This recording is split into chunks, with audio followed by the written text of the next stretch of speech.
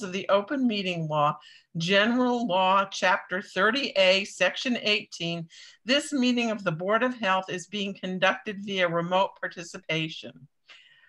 I will have a roll call to make sure everybody's video and audio is working. So, Tim. Here. Are you here, Tim? Here.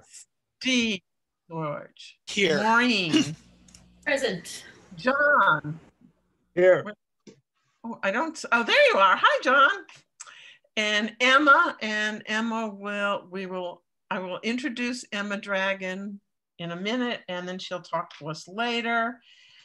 This meeting is being recorded to the web and could be shown on Amherst Media and broadcast on the Town of Amherst YouTube channel.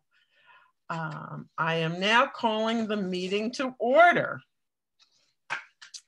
So it's first order. Do you just want to say hello, Emma? And then during new business, you can introduce yourself fully. Hi, I'm so happy to be here. My name's Emma Dragon. I feel privileged to be able to step into the role as the public health director after Julie Fetterman's long tenure. And just thank you so much for welcoming me. Welcome. And Jen Brown, are you still there listening? Well, if Jen isn't, I just want to thank her very much for filling in the role for the past 2 months and doing a yeoman's job, doing director and public health nurse. Okay, so the first order on our meeting are our minutes of the last 2 meetings. The 8th and then our meeting of the 15th. Does anyone have any comments? There's one correction on the October 8th. You remember I was ejected from the meeting, not because of my bad behavior, but because of a power outage. And I had to, and Nancy helped me, I missed about the last 20 minutes of the meeting. So I got the notes from Nancy, but I put the time wrong. I knew it was at the top of the hour because of when I was able to get back on, but I said 6 o'clock. It's actually 7 o'clock. The meeting was. That's right. Okay. And I don't know if it was exactly, if somebody remembers exactly, you can add something, but 7 o'clock sounds good. Yes. Thank you for picking up on that. Oh, okay, good. Can I have a motion to accept the minutes as amended with the time? I move we accept the minutes from October 8th as amended. Second? Second that. Okay, Maureen. Okay, all in favor. John? Aye. Tim? Aye. Steve? Aye. Maureen? Aye. And Nancy, aye. So unanimous. And then our October 15th meeting for the variance. I didn't see any errors on that. And it was 5:44. You got that down to the That one, I made it right to the end of that one. No power outage. Look good to me. Yes. Okay, may I have a motion to accept? I move we accept the minutes of October 15th. Okay, John, thank you. Second? I can second it. Okay, Tim. Okay, all in favor? Are you in favor of the minute accepting the minutes? Can you hear me, Tim? Uh-oh. Oh, it was breaking, so can you repeat that? I'm getting a vote for accepting the minutes. Aye. Yeah. Steve? Aye. Maureen? Aye. John, did I get you for this one already? No, but I'll say aye. John, do you accept the minutes? Yes, aye. And Nancy, yes. Okay.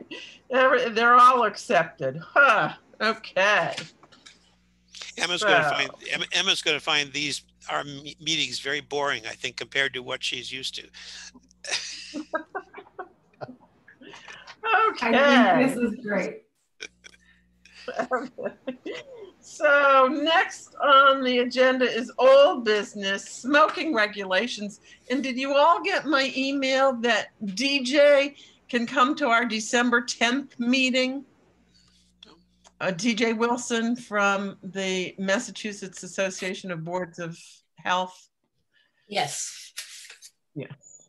Okay. So Maureen, I'll turn it over to you for the work you've been doing. Well, given the fact that DJ is going to come to the next meeting, I don't think I did that much, but I did get also the template that you forwarded from DJ, Right. and compared that with our current regulations, and also the ones that I edited to kind of update some of the definitions and terms. And there's some slight differences in definitions, et cetera, but I think we can focus on that at the end of this process more than at the beginning, to just see what we need for that. And I would just refer you all to the first page of that template that lists some of the additional steps that we might consider taking. I don't know if any you all had a chance to look at that, but I can read them quickly. It's like places that aren't covered by the state, we might consider regulating for secondhand smoke. And smoking bars, Right.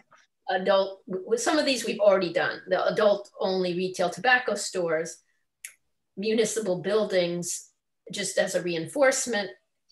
Do we want to change the buffer zones around the buildings where smoking is not allowed? Do we want to extend the parks and playgrounds, athletic fields, recreational areas? The question of the membership clubs. I don't really know which ones we have in town and what's happening with those. Nursing homes we've already done. Whether we want to extend the totally ban smoking in hotels, motels, and bed and breakfasts. We currently have a 50% of the rooms need to be smoke-free. I actually did look online, and most, there are only 2 hotels really in Amherst. One is on Earth, if we count UMass 3, and all of them are totally smoke-free. And the Airbnbs, if they mention anything, tend to have no smoking inside. So that kind of a regulation, I don't think would cause anyone any distress. We already have the outdoor restaurant bars. The one thing, another one is the public transportation, bus, taxi waiting areas. So I did look at what some other towns are doing. A lot of them were, it's a mixed bag of who's updated and who's not. And some of these go back a long way, it seems. I found some that had smoking positions that were designated. Like if you were hired to a job, it was going to be one that you were going to be exposed to smoke. But anyway, that's historic, I think. Northampton is up to date on this, as we know. We have seen that.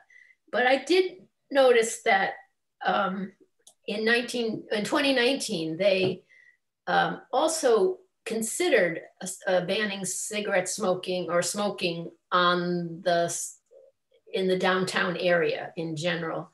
And that was brought up at one of their meetings. And I think it was tabled, really. There was a lot of pushback as there was concern about its enforcement and its effect on people who are unsheltered. And it seemed punitive to that one particular group.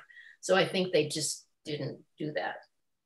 I'm trying to think if there was anything else. I saw in one of the towns, they had a large area out of buffer zone outside their public buildings at like 400 feet. And that made me think of what, I don't even remember which street it is, but the one near the high school, you know? Yeah.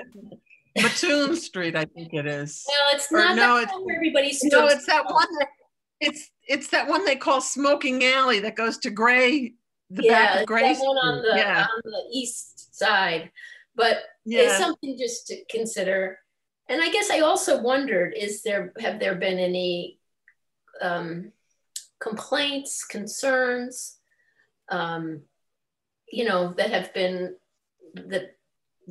people have brought to the town or the Board of Health?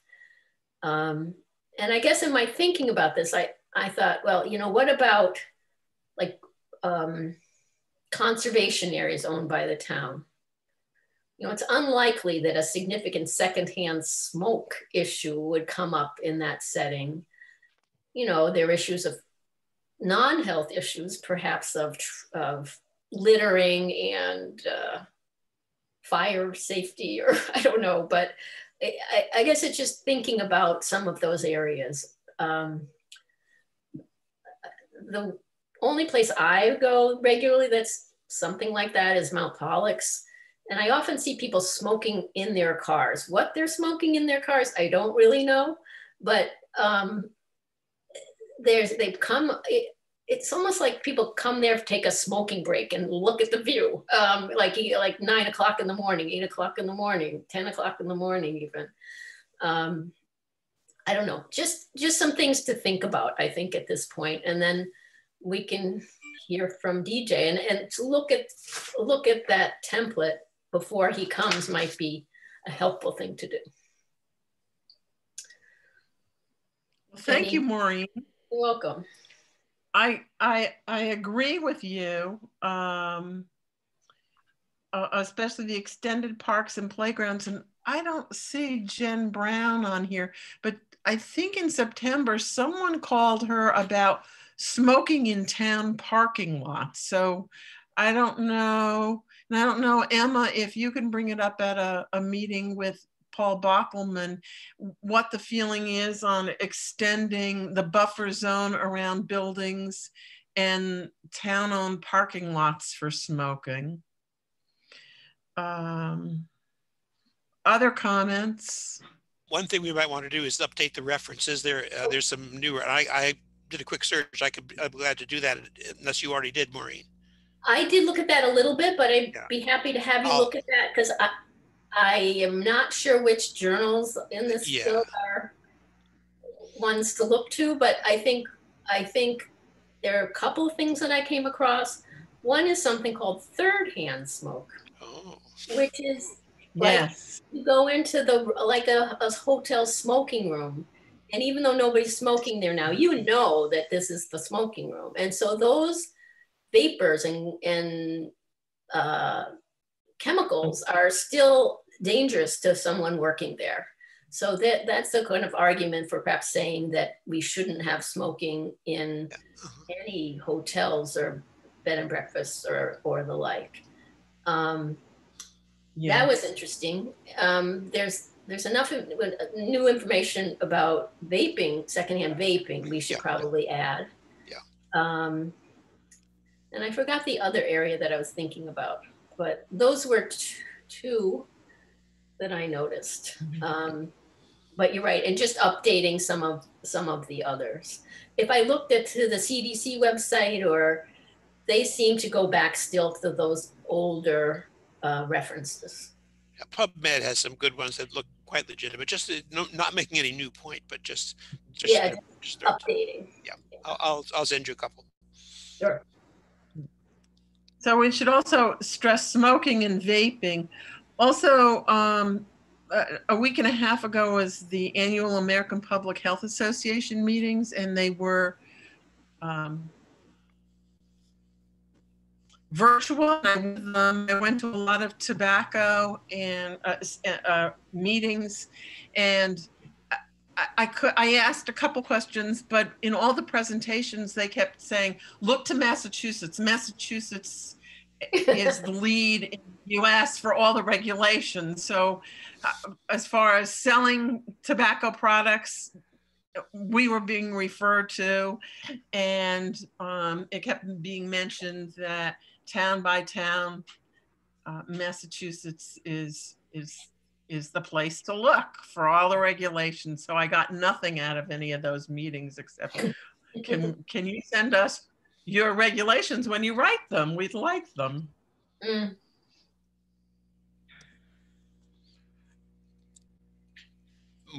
Nancy, So Ed, what we're going to do is... Nancy, Ed had his hand up. Ed, you want to recognize Ed? Oh, wait a minute. Panelists. Where's Ed? Ed Smith. There you go. Okay, there you go, Ed. Okay, thank you. I did want to just throw out that sorry. We don't have too many complaints for smoking on the street or in the parking lots. The ones that are some of the hardest ones to deal with are secondhand smoke in multi-unit buildings. Yes. And many buildings have taken an official, no smoking policy, which certainly helps, but there seem to be a lot of people who think that smoking marijuana is different than smoking cigarettes, and it's not all smoking to them. And the other thing is when they can't smoke inside and they're still smoking close enough to the building, and we get infiltration through windows, people who can't open windows or doors because the smokers are far enough from the building, but the smoke ends up in their unit. So those are thorny things for us to try to help occupants and managers with. Yeah, and that's another set of regulations we in have. most of the regulations I looked at. I don't know if that's under a housing consideration. It just didn't seem to be there. I think that HUD housing there's a third set of our town regulations on multi-unit dwelling that would be the next we'll look at. They're on the website, and they're old as old too. I mean, not revised.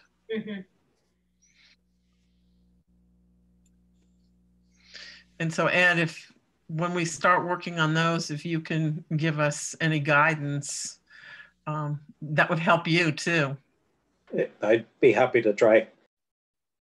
Okay, so when we get these done, then that's the next set of. We're not done yet. Related. No, there's 3 of them. Hopefully this and the next one will go much quicker than our selling tobacco products. Other comments?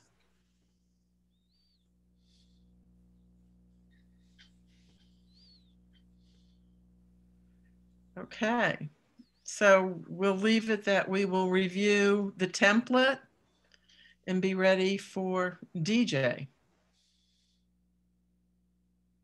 Okay, well, thank you. You're welcome.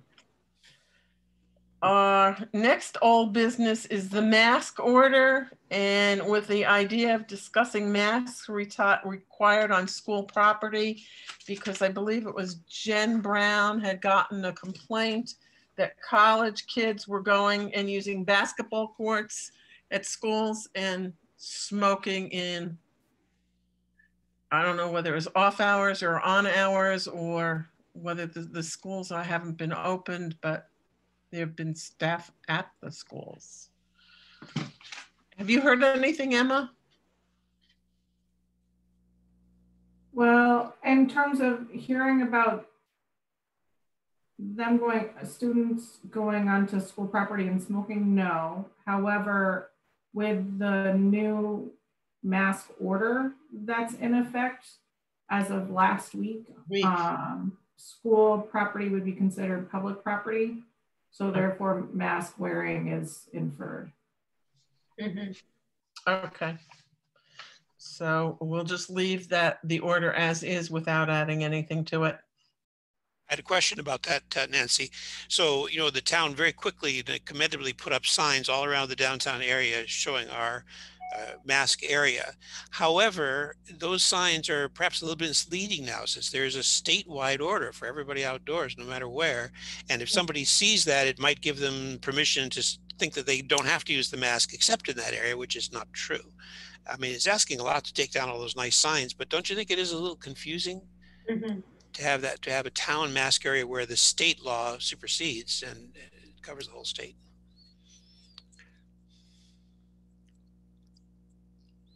Yeah. I know that I know that the town was ordering more signs so they could put them kind of throughout town in areas. I certainly hear you, Mr. George, in terms of that messaging. I know that for myself, I feel like public health messaging and outreach and communication is very important in order to get the public, the behaviors that we want to see in our public. The only way to possibly get to that point is to meet them where they're at, right? So I know that I've been in discussions with Brianna in terms of how to strategize with that, as well as the Angela and Jen Moylston, to really try and problem solve that to make it more streamlined. So in answer for the signs, I think more signs are coming, but hopefully we'll be able to, I mean, there's been so many things that have come up on my week one, but other things needed more attention. So more to come with that. Okay. Emma, do you think adding an amendment to our mask order, including, what did I write here? Of course, I have all these papers, including school property, would be helpful, or just leave it as is? It doesn't seem necessary to me. Or to refer to, because it seems obsolete now, you know, because now the Massachusetts advisory is to wear a mask in all public places. Not advisory, it's the law, you know. It's the law, sorry, regulation law. Yeah. Should we amend ours to match that, or no? It just, I don't think so. Personally, I think it just kind of sunsets. yeah. That's the way I view it, is that now that there's state regulation. However, if there's a time when state regulation is lifted, I think that would be a great time to address it. But if the board wants to amend it now with that language, I will support what the board wants to do.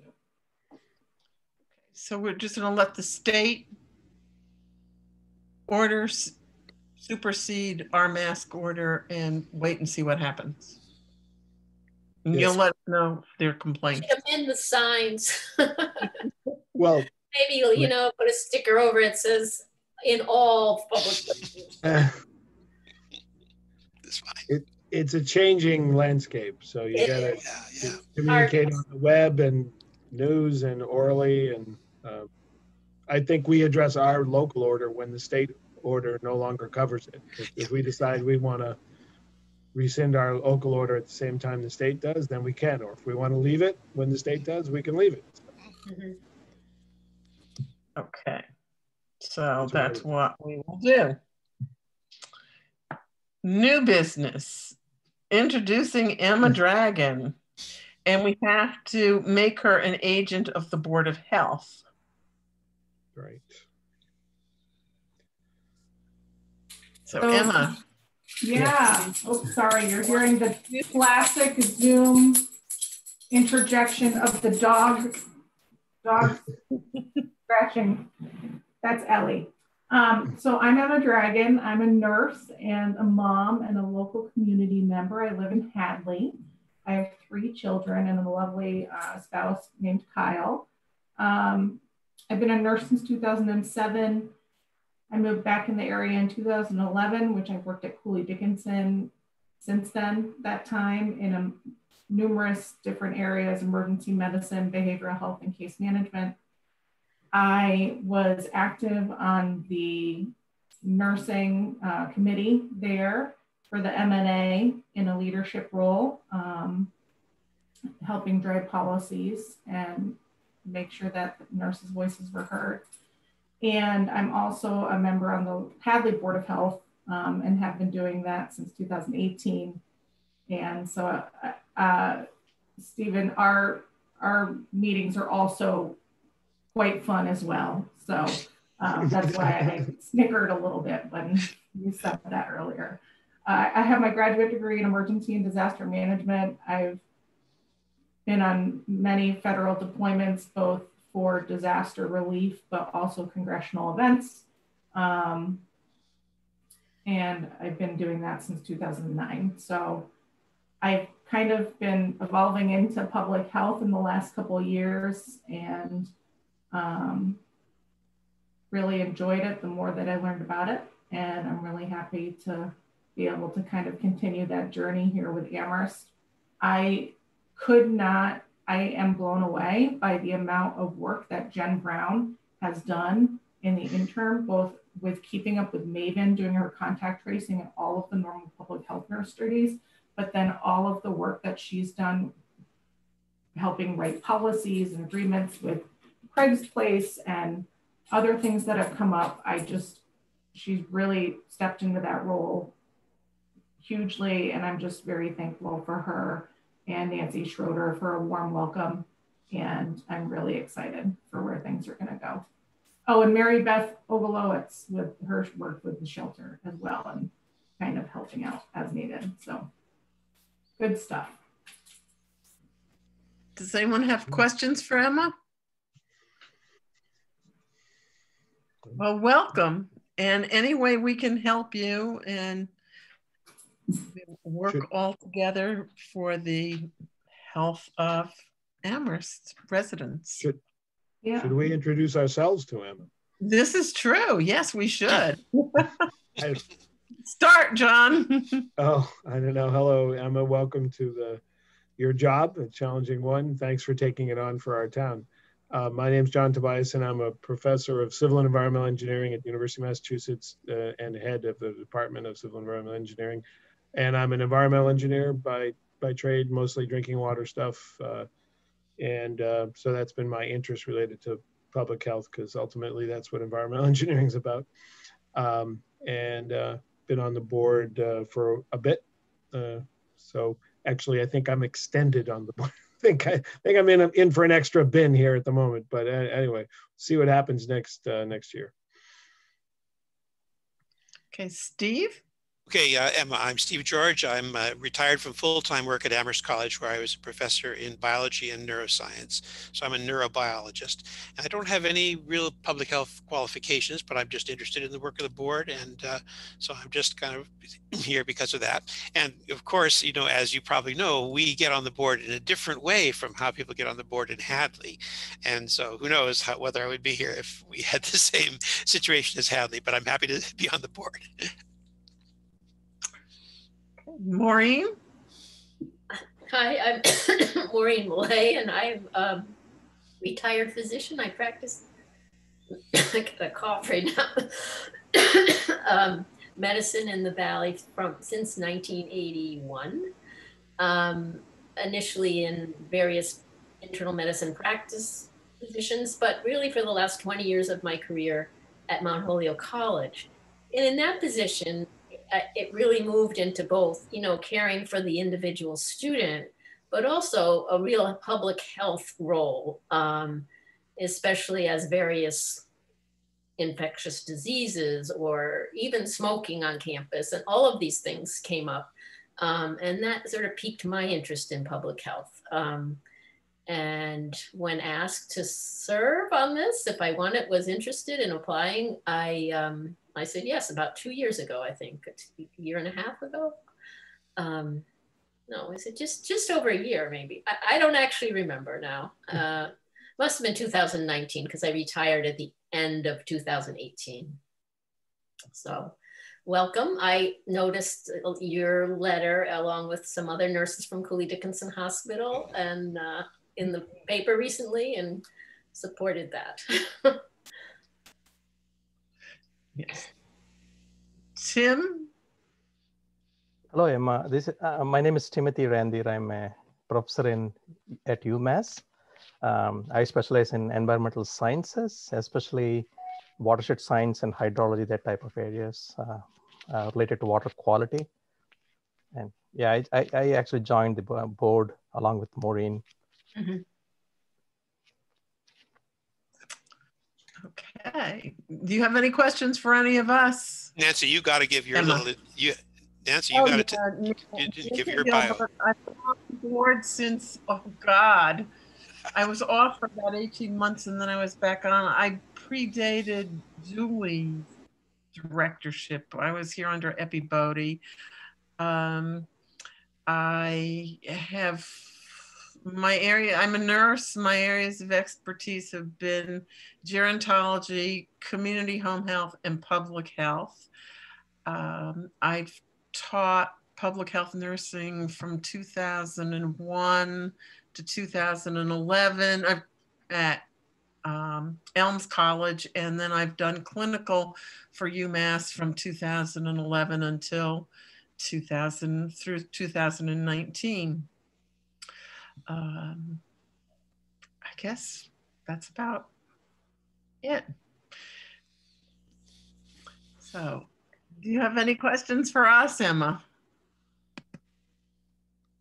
I don't think I have any questions right now, but I'm just really excited to be here in the room, see how your board works.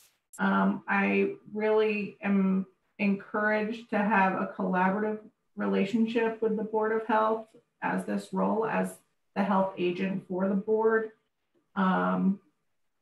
And building on the great foundation that has been experienced historically, and see the good things that we're gonna be able to be successful on moving forward. So that's all I have. Okay. So I just thought of, Nancy, I just thought of one thing I should mention, I think too, about myself. So I'm in, and that you may intersect with. So in my role at UMass, I either lead or co-lead a couple of projects for the state of Massachusetts, the Mass Department of Environmental Protection, one on lead in schools and early education and care facilities, and the other on the topic that's called PFAS.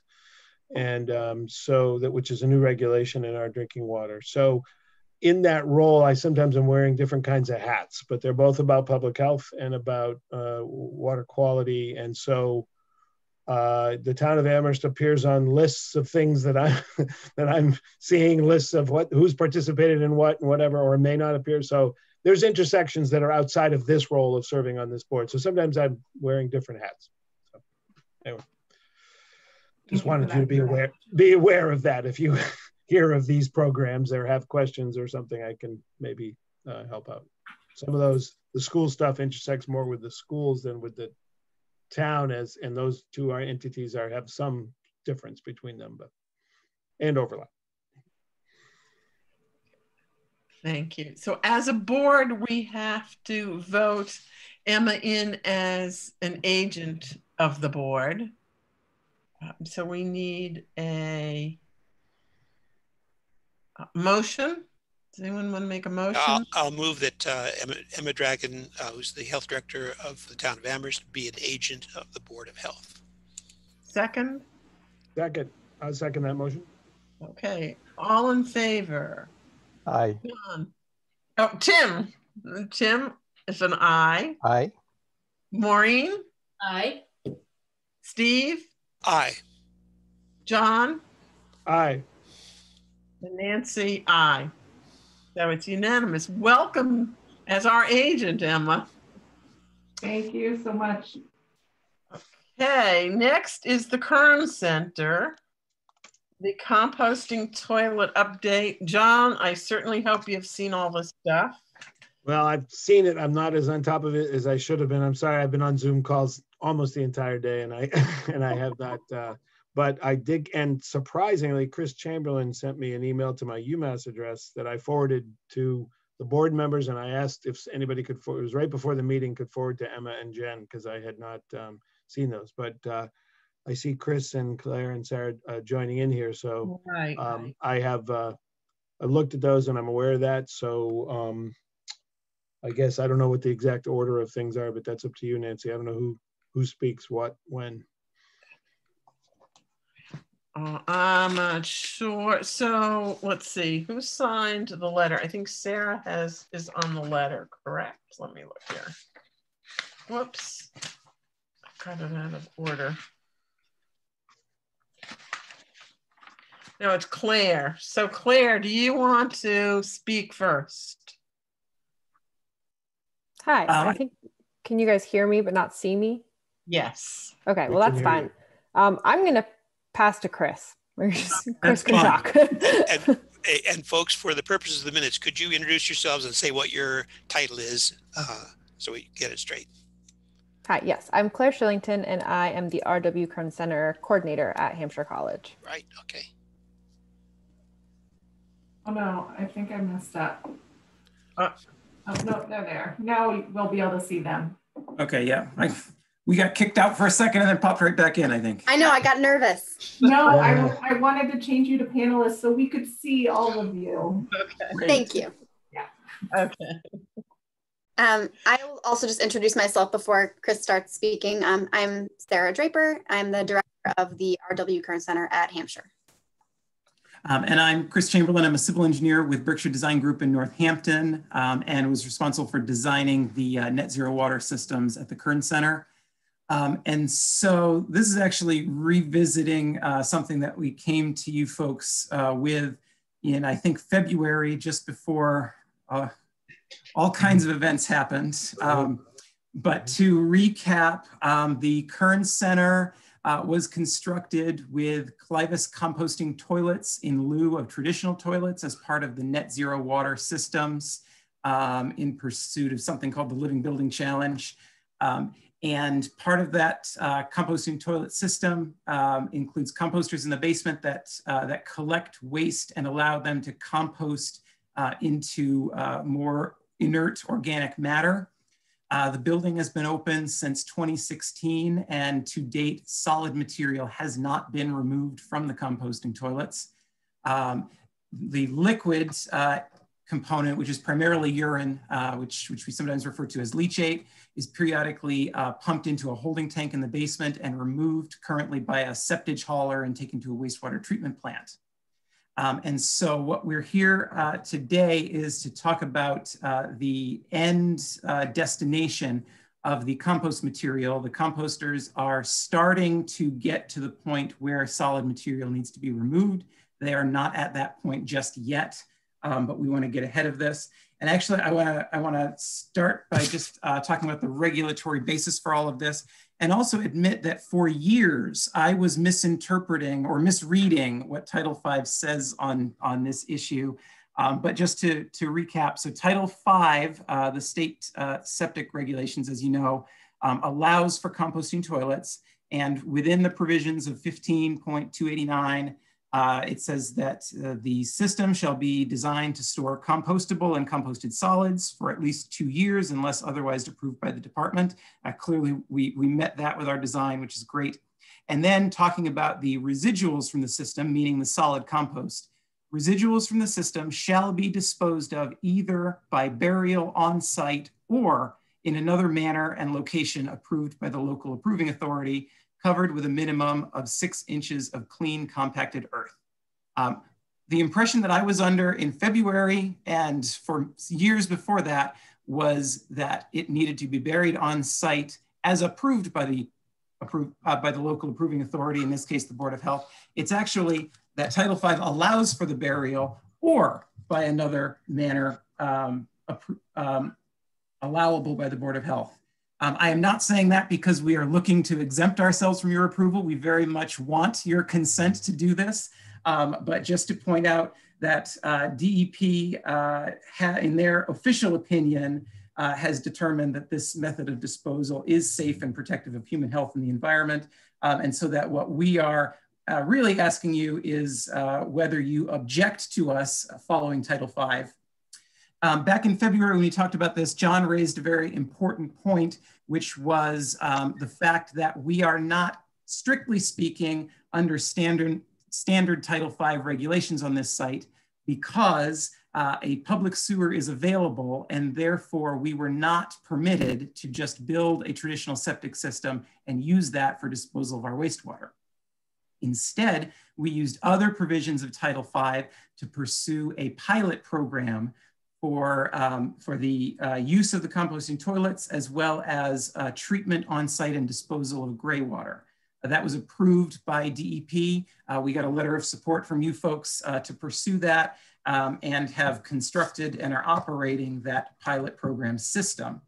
And so we inquired to DEP to clarify whether those rules that I just quoted from Title V are applicable in this case where we are under a pilot program and not a standard system. I apologize, we got that answer back in May and didn't forward it at the time. And so in the shuffle, it got set aside, but I did make sure that that was sent to John. I think Sarah may have sent it also earlier today, and it sounds like it's been circulated to the board. I'm also happy to share my screen and show it, but essentially DEP, after reviewing the approval that they issued for our system, determined that yes, in fact, the provisions for disposal that I just read to you do apply in the case of this pilot program. So essentially, DEP's opinion is that we are allowed to bury these solids on site. Some other issues that came up in February that we were asked to look into a little bit further. One was to test the compost material so the board could have a better understanding of what exactly we were dealing with. And so after some discussion about what standard we'd test them to, we did send samples of the compost material for testing as compared to EPA's standard for land application of Class A biosolids. I want to pause there and point out that what we're proposing is not actually land application, but burial. But regardless, we did test against that standard. We've sent those results in, and the things that I'll highlight is, of course, first significantly, fecal coliform was below the detection level of the testing. So I think that's certainly the most important result. And then the remaining factors that we tested for were below the EPA thresholds for that land application, with one exception, which was copper. And that I want to talk about just very briefly, because this was not actually a surprising result to us with that initial result that we got. The history of these composters is that the spec for the composting units that went into the basement included stainless steel plumbing for the pump and discharge line that removes that liquid component and sends it to the storage tank. The plumber, trying to be proactive, save a little money, put a better quality product in, whatever the case may have been, installed copper piping in that highly aggressive environment. And within about 4 months, it sprung a leak because some of that copper corroded into the compost mass. That was immediately swapped out. We've had stainless steel components in there since that time and have not had a similar problem. So when we got that result, we decided to retest from a different location in the composter where we felt that the compost would not have been impacted by that incident. And those results, we found levels for copper that were below what the EPA maximum would be for land application. So in that regard, we feel like the test results sort of speak for themselves and back up, again, DEP's sort of determination that this is an appropriate means of disposal. And then finally, we had presented a layout proposal where we would bury those the compost outside of the Kern Center between a couple of sidewalks. I can pull up the plan if we want to look at it again. And there was some concern about placing that immediately next to the sidewalks with the possibility that soil could get removed through erosion or abrasion or whatever else, and we could lose some of that 6-inch cover that the regulations require, leading to an inadvertent exposure. We certainly heard that. There were also questions just asking us to think about the location and destination of these solids in terms of the long term. We continue to feel like a prominent burial location, certainly for this first batch, near the building that we can add educational signage to help people understand what is going on is something that we want to pursue. If there's a strong objection to that, we can certainly find a more out of the way place. Hampshire is not short of land in order to do that, but we're certainly willing to commit to an offset of, we'd suggest 2 feet minimum from the edge of the sidewalk to alleviate those sort of practical concerns about accidentally uncovering this. And we're certainly strongly committed to putting signage up, not just for public health and safety, but also because we want people to understand what this building is doing. And that was our memory from those many months ago of what your questions were. Although if I missed anything, we're certainly happy to talk to that. Essentially, we put this on the back burner because the building was mostly shut down for the spring and the summer, and this was not really a pressing matter. But school's back in session, and time to get back into it. John and Tim, do you have questions? I don't really have questions. It's interesting and great that you found that the Title V by giving a permit under Title V designates that composting toilet residuals can be buried on site by definition, by permit. And that was interesting to me for this case in particular.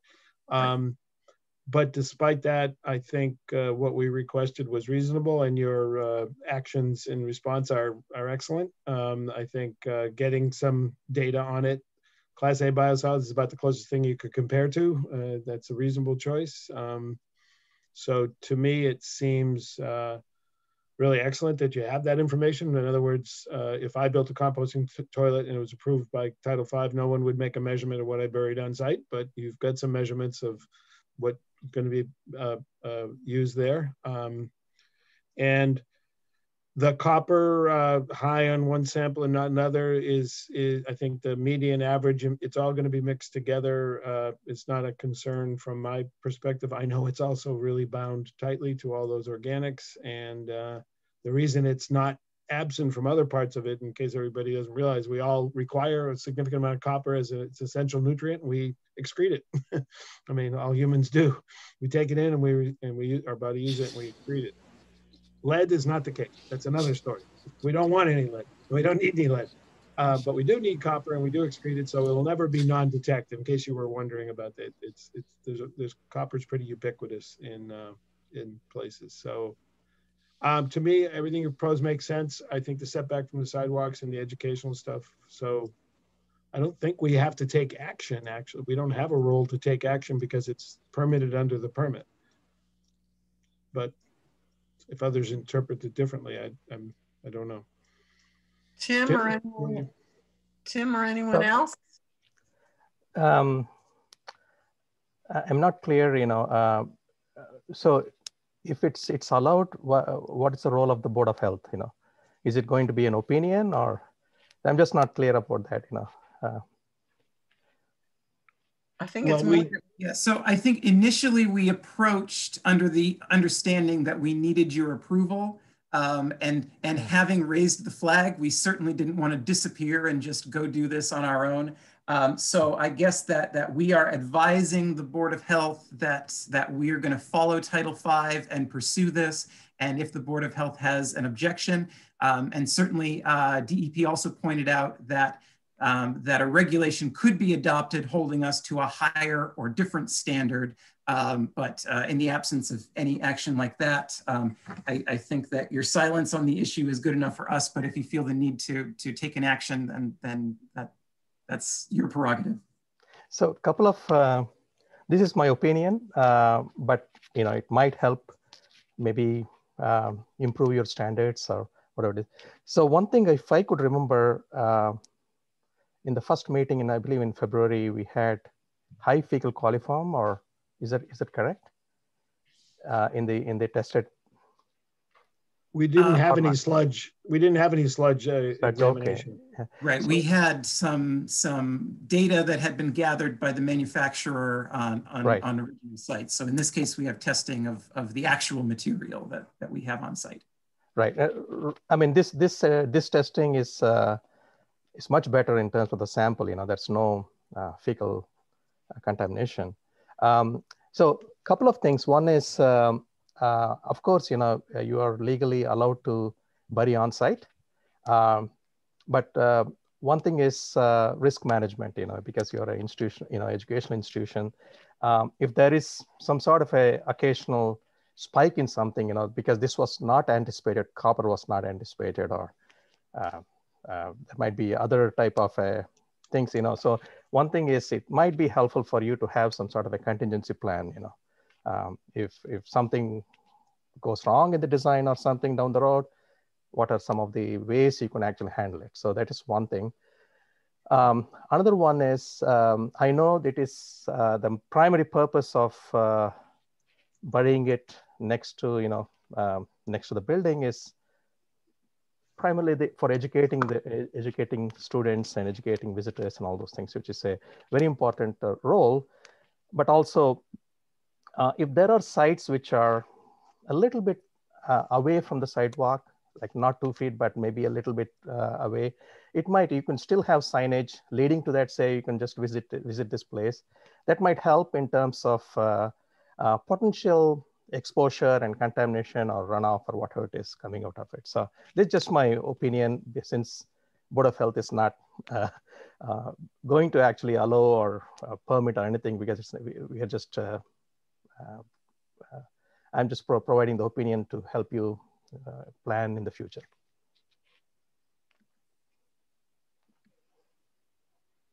Thank you. Steve or Maureen, do you have any comments? Here's one quick question, just out of curiosity. Is it going to be like a raised bed? So the sludge is going to be, or the fecal material is going to, the compost is going to be below ground, and then there's 6 inches of soil on top of the raised bed, or is it going to end up at ground level?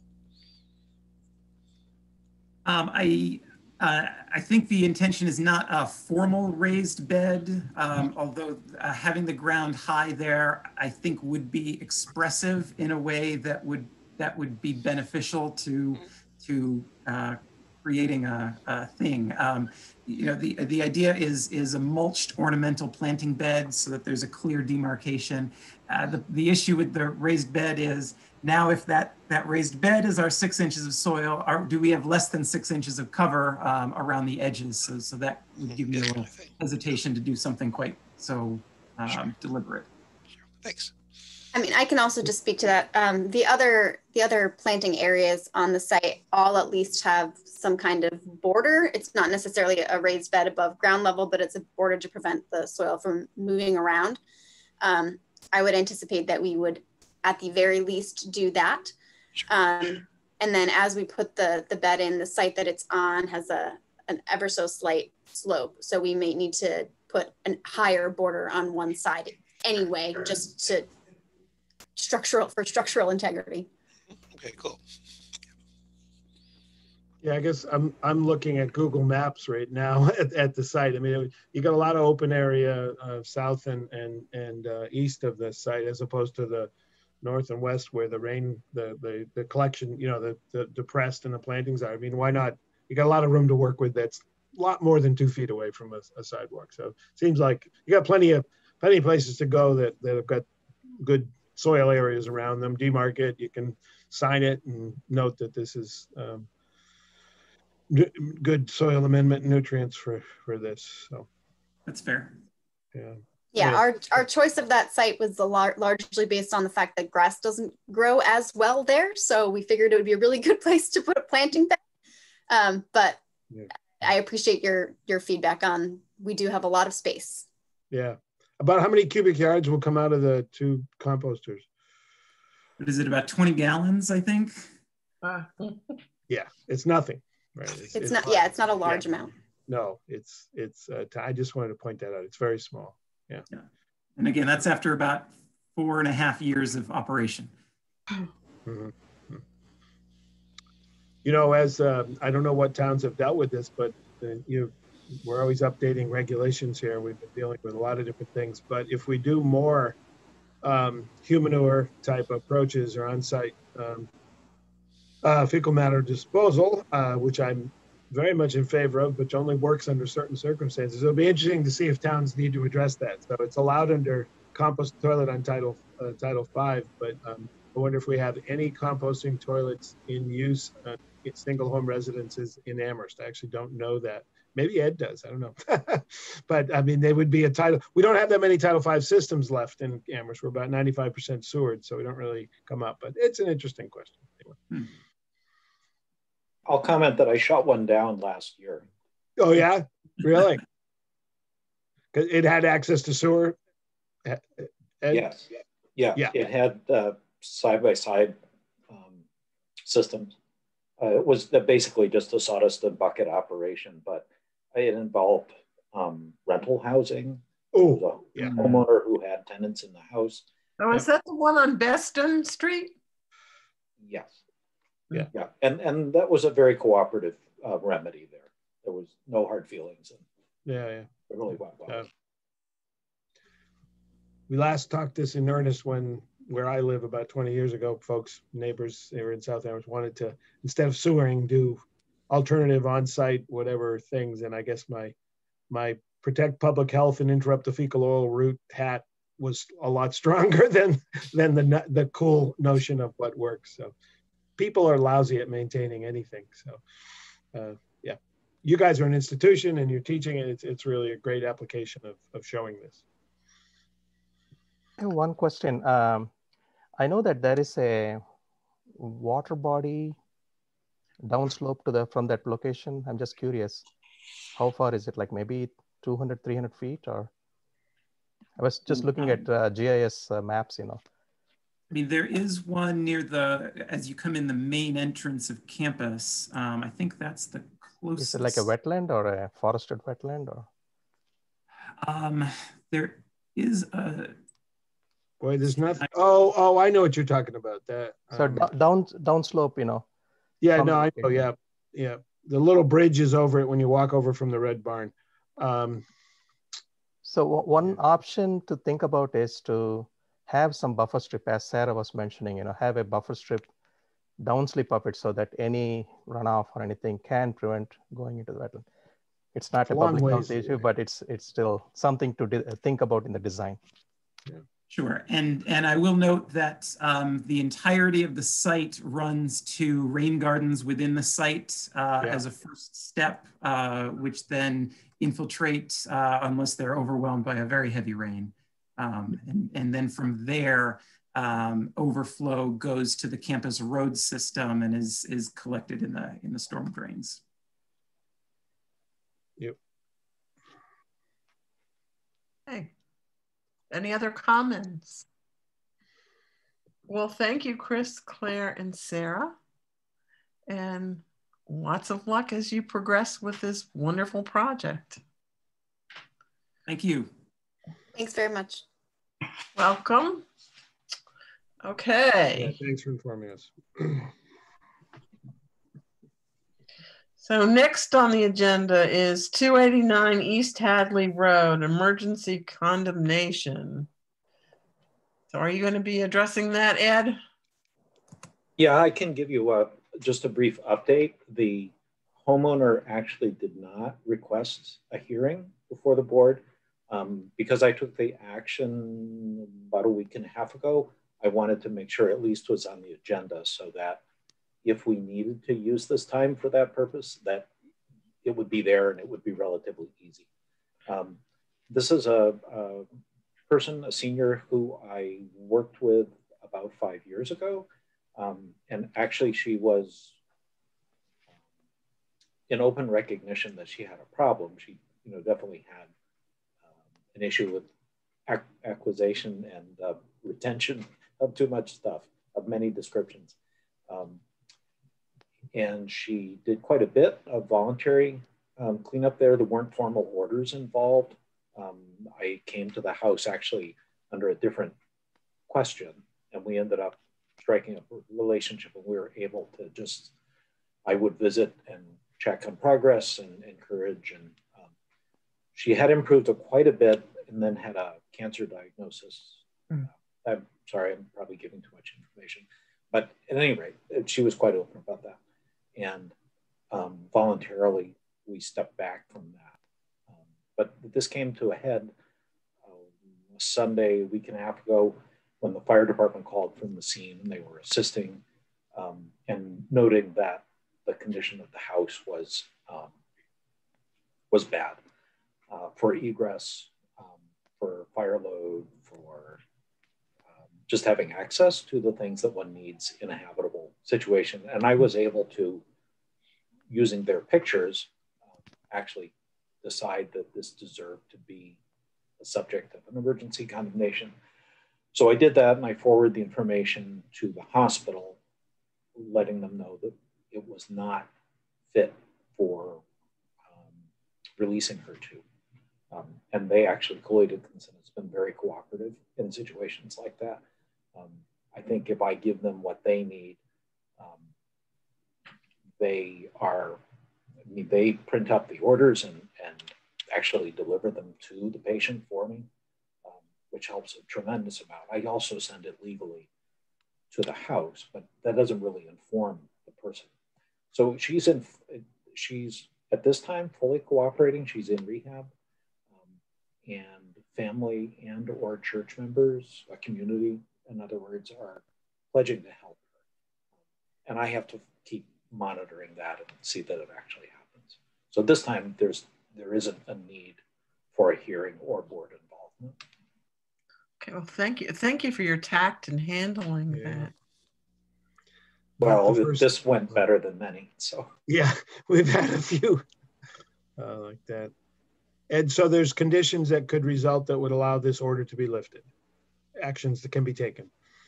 Yeah, I'm anticipating that probably what we'll realistically do is leave part of the house condemned, which I believe can be done, and I'll make sure of that. But it's a split level ranch. Essentially, a daughter or a niece had an apartment downstairs, and we're tentatively planning towards working towards her being able to live out of that area of the house. So we'll provide living space, a bathroom, an area for, realistically, she's heating food. She's not really extensively cooking, which is what I would prefer, is that she's not trying to cook until the place is really cleaned out. And it's not actually very much different than the lifestyle that she's been leading for years, just without the mess, hopefully. Thank you. Thank you. Yeah. Okay. And then do you have the Lincoln Real Estate, Catherine Calaverelli, is that how you pronounce her name? Question regarding light variance and the housing code. Is that you, Ed, too? Yes. Okay. And we're still tossing that back and forth. It's much like the other situation where Lincoln Real Estate first brought this proposal a week or 10 days ago. Lincoln is working with the building commissioner. This space, this is where I don't know if I have the name right, the Fire and Water Yoga Studio, or it was in the alley near where the Thai restaurant used to be, kind of next to the Lit restaurant bar. We go through that little walk through. Yeah. Yes. Next to Antonio. I mean, it'll be near the back of Antonio's. So in the back there. Okay.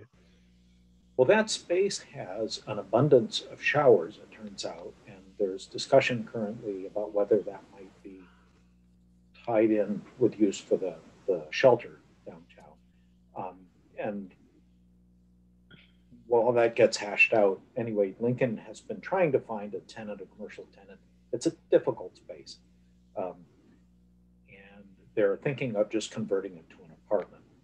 There are questions about, is there enough natural light? Is there enough natural ventilation? How many apartments could they, or how many bedrooms could they make in there? So they didn't have something that I thought was proposable. So we're going back and forth, but it's not under the time deadline that I thought it might be. So maybe we'll have something in a month or two. Okay. Thank you. Okay, so that's all the new business. Thank you, Ed. You're welcome. Okay, so topics not anticipated by the chair.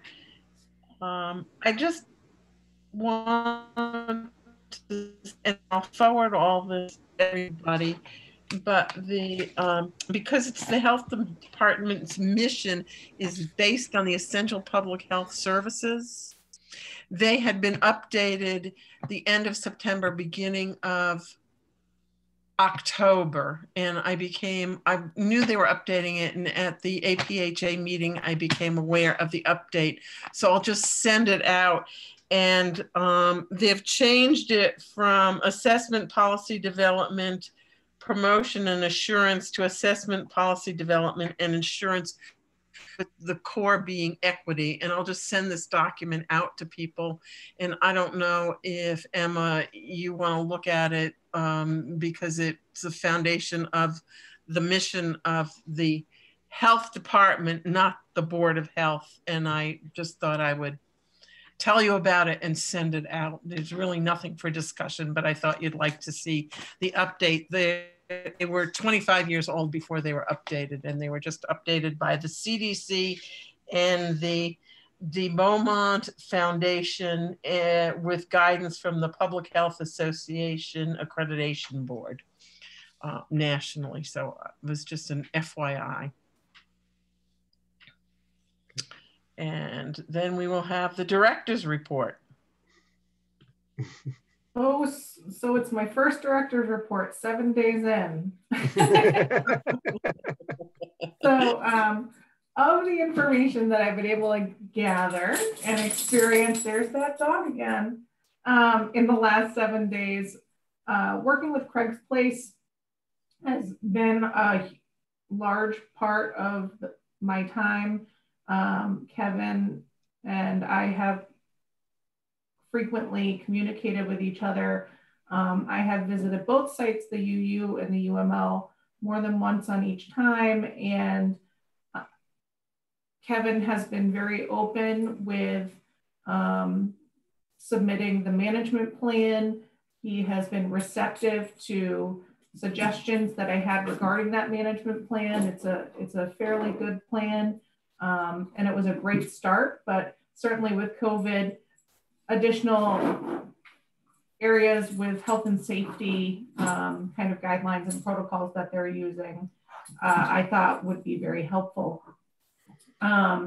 We do have an agreement with Dr. Fossey where she's going to be performing testing every 4 weeks at Craig's Place. And while I don't think that is the goal that I have for us testing the guests that are coming and the change in population that we'll see there, I think it's a great start. I know that there's this further discussions about additional testing, possibly coordinated with UMass, but I think this is a really great start. I wanted to secure at least having that as testing right now and be able to problem solve additional testing moving forward. Jennifer Brown recently had 2 flu clinics, if you want to call them that, Jen.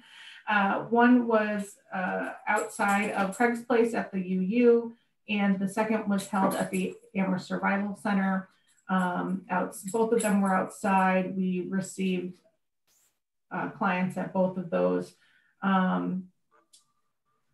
State funding that was previously secured through grant monies had not yet been submitted to the state for Amherst. So I was able to work with and get that submitted today for the state application for those funds to support flu clinics and equipment and other resources that we might need. And then kind of delving into influenza and vaccination and clinics. I also had a great opportunity of meeting up with Lauren Devine from the Hampshire Preparedness Coalition for Emergency Preparedness and do a site visit of our outdoor emergency dispensing site, which will be at right now as it's planned at Amherst Regional High School in the parking lot as a drive-through. My goal is to have a outdoor flu clinic there so we can try to use it as a practice run, if you will, for when the time does come that we have COVID vaccine to do a widespread activity to really engage our CERT team, use the MRC, possibly UMass nursing students, have it and problem solve from there.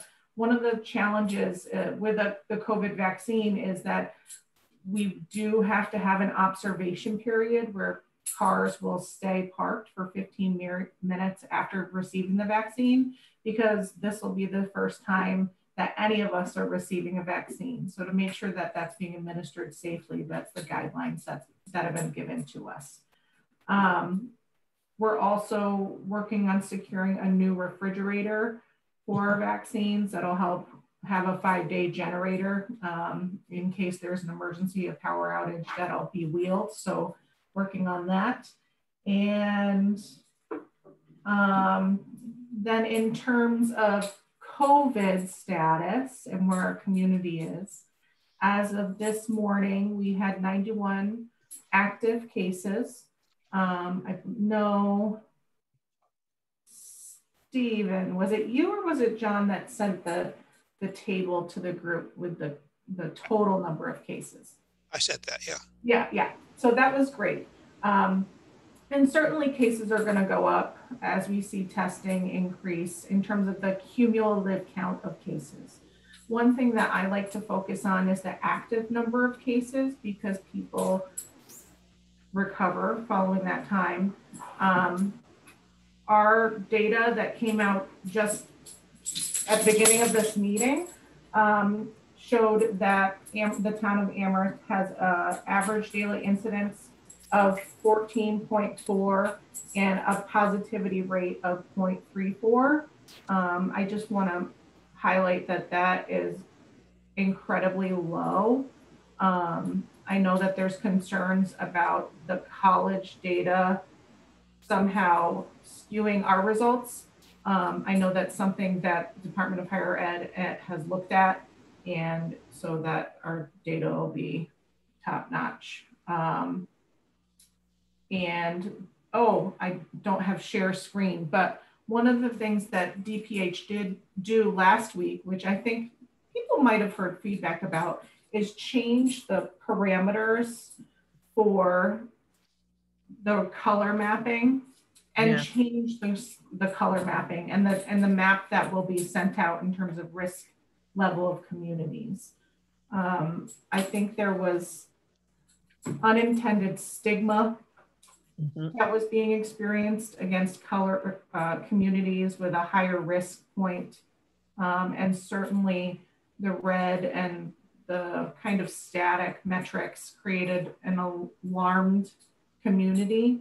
I think a community that really wants to be engaged in public health. I think people are confused and anxious and want information, but it's being able to give out thoughtful, clear information that's based in science. So that's what I have for the director's report. I hope that's okay. Yeah. Yes, thank you. Does anyone have any questions for Emma? It does seem like the increase in the number over the past 2 weeks is the most rapid increase since the pandemic began. How are you guys doing on contact tracing? Are you doing it locally or involving the state with that? So that's a great question. So it's really a partnership. I think Jen Brown, she's still on the call listening, and I know she'll key in if I misspeak. And certainly I'm just saying kind of what's been onboarded to me so far. So for cases that originate from Amherst residents that are not students of the University of Massachusetts are done primarily by Jen Brown. We do engage the CTC, that state, the Contact Tracing Collaborative, sometimes as an adjunct when needed, but the primary amount of contact tracing is done by Jen. That engagement of the CTC is also experienced if it's like an employer or an establishment. And really kind of the intersection of the UMass contact tracing staff and Jennifer Brown and I lost it, that WISP Does that ever happen to anybody else? Yes. So local contact tracers, the public health nurses, the university, and the CTC, it can get kind of jumbled sometimes, right? Our hairs can get crossed in terms of like who's on first. I know those are kinks that in my other town we're experiencing as well, that we're trying to iron out and really engage the stockholders, if you will, to try and better it. I did have a meeting with Ann Becker this week to try and work on that. Certainly, since we're going to have an increased population of students this spring, I know that I am probably in a room of like-minded people where I want our community to be best prepared as we can, with a clear identified plan that we can execute and adjust if needed, but to identify those contacts quickly and be able to keep our community safe. Okay, thanks. Yeah. Any other questions? And also, I think it's a really good, I think it's a really good thing to have COVID-19 on the agenda, even though of course we're going to talk about it, but just in terms of how the report appears to the public, I think it's very good to have it listed as part of the director's report until we're safe, till it's over. As it was this time. So that's good. Yeah, absolutely. I agree, Stephen. I think it's going to be a present discussion for quite a bit. I think I know it's hard that we're saying the same kind of messaging, but it truly is kind of a marathon. We're at the kind of end of the first part of COVID, but I think public health for quite a bit will be in the light of the public view. And I'm sad that it took a pandemic for us to be visible, because usually public health is kind of the quiet in the background piece. I'm happy that we're at least being seen. Sorry, Maureen, I interrupted you. That's quite all right. I was getting ahead of myself. I just wondered what your insights are in terms of what types of contexts how is this spreading now? Initially, in the town, there was an event that seemed to cause a blip. Is that still an event related? Are these still event related clusters, or is this seeming to have a different way of spreading through different groups in the community? So I think that's a great question. What I have heard and seen is that these are still related to those small groups of events, whether they were small gatherings or Halloween related at this point. The primary amount of data from the state shows that 88% of transmission for COVID is happening in households and small gatherings. Mm-hmm. When we might think we'll just meet up with our friend inside just for a couple minutes, just say hi. That's when people are letting their guard down, unfortunately. So it's really just kind of bringing back, of course, my home phone is ringing now. This is funny. For me, it's revisiting the messaging that we're having with our community. I think one of the challenges with where we are in the pandemic, and part of why I feel that the governor revisited the orders and the mandates that are out there, is we are all very tired of the mandates and the challenges that it's having on our everyday life. And by making these new orders, trying to get ahead of the curve, and then also making us more cognizant of what we're doing because of the mandates, hopefully it'll be able to manage and mitigate transmission and a big surge in Massachusetts. So revisiting messaging, Maureen, is definitely something I'm excited to do with Brianna as part of that. And using the tools that the local Board of Health, that Ron O'Connor and his team and Jana Ferguson really helped develop with the academic public health schools. They have some really great visuals, and even some interns that right now on day 7, I don't have the capacity to engage, but I am really eager to do so once we have the capacity. I just want to thank Jennifer. If you go into the health department's website and go into COVID, she has the Thanksgiving piece up and the governor's new orders up. So she really keeps all of that up to date for townspeople who may want to go in and get some education. So thank you, Jennifer. Yeah, it's great. Yeah, I wanted to ask a question of Jennifer, maybe if she's, we haven't heard her voice, but she must be listening. We hope you are. Yeah. Can you hear me? Hey.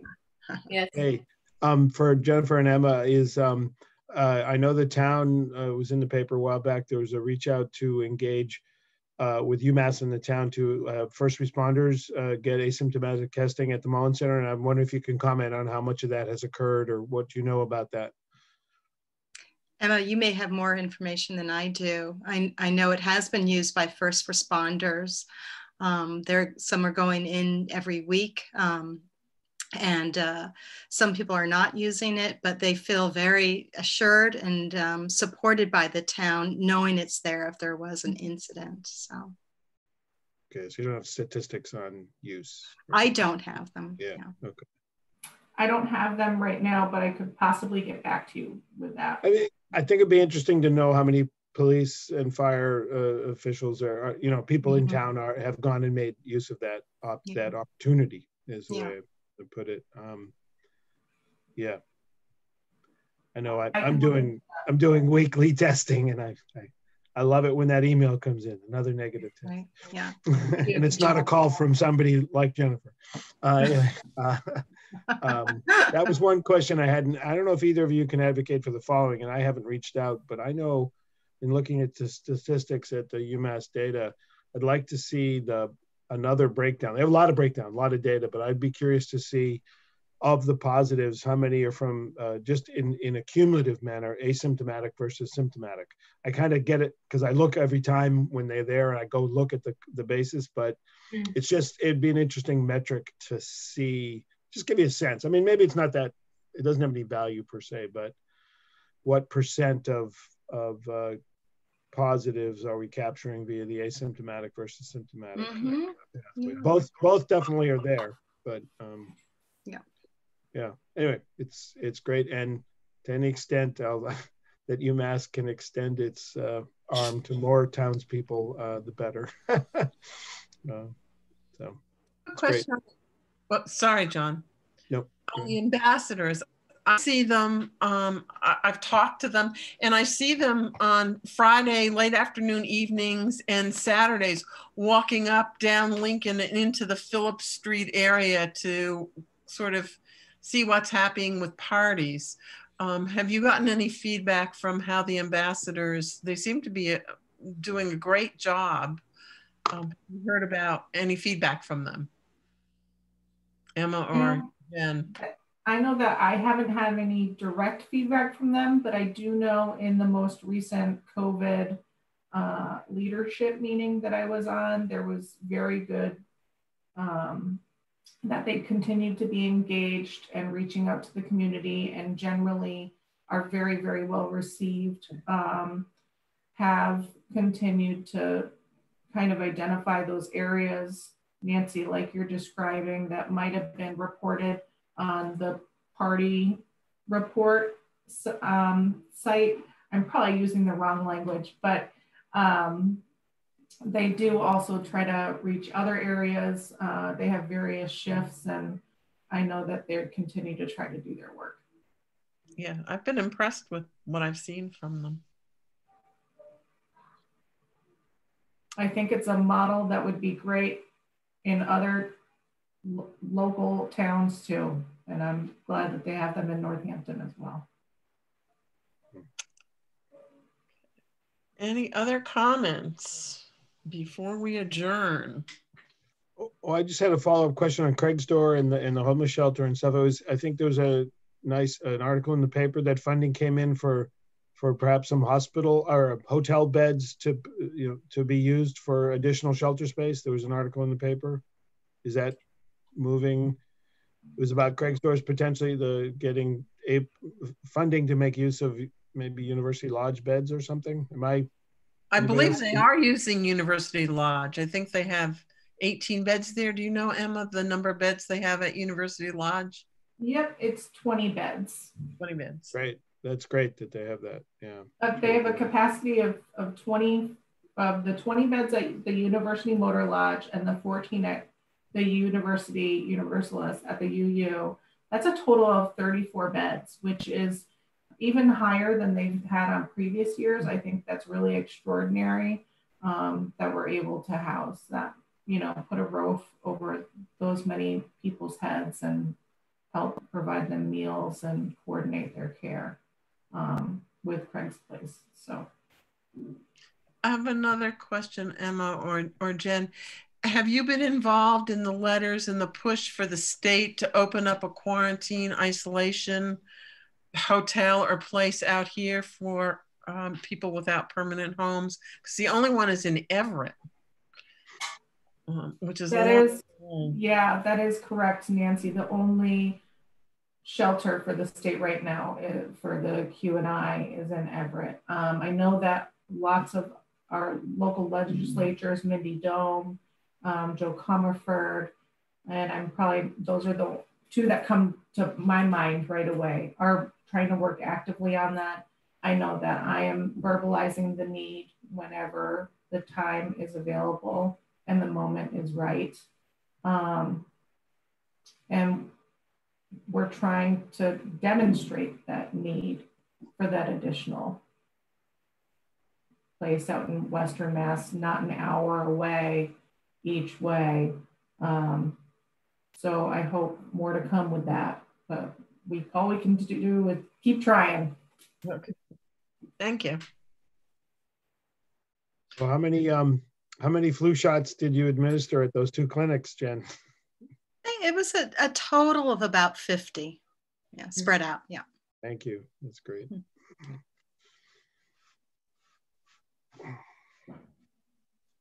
Any other comments, questions?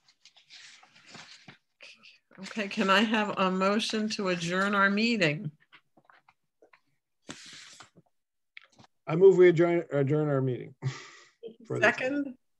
I can second it. Okay, now we have to have a roll call vote. John? Aye. Steve? Aye. Maureen? Aye. Tim? Aye. Nancy? Aye. Okay, we are adjourned. Great. Good night, you guys. Thank you. Thank you, Jen. Thank you, Emma. Nice to meet you. Thank you, Great Jen. job. Nice to meet you all. Happy Thanksgiving to everybody. Be safe. Yeah. Yeah. Same to you. Okay. Bye. Bye-bye. Bye.